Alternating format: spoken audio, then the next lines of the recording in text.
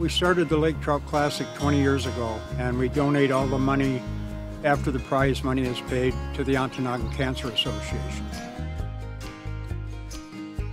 The big prize money goes for the 6th largest lake trout. It's the heaviest weight.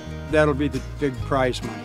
And then we pay back from first place down to 8th. And then we have a lot of fish categories: salmon, brown trout, steelhead, coho. We also have a ladies' powder puff on Friday, and Saturday and Sunday is the Ontonagon Lake Trout Classic.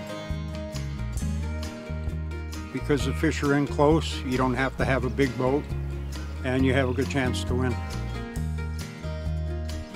Most people come because they've been coming like for 20 years, and a lot of people, they really don't care if they catch fish. It's the camaraderie. The point of the whole thing is giving money back to the Cancer Association.